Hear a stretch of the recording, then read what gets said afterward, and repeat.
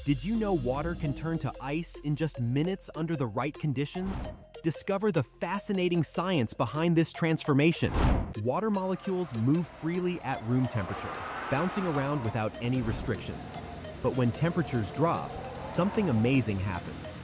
As the temperature decreases, water molecules slow down and start to stick together. This is the beginning of the freezing process. At 32 degrees Y, or 0 degree or C, water reaches its freezing point. The molecules arrange themselves into a crystalline structure, forming solid ice. These ice crystals are held together by hydrogen bonds, creating a rigid and stable structure.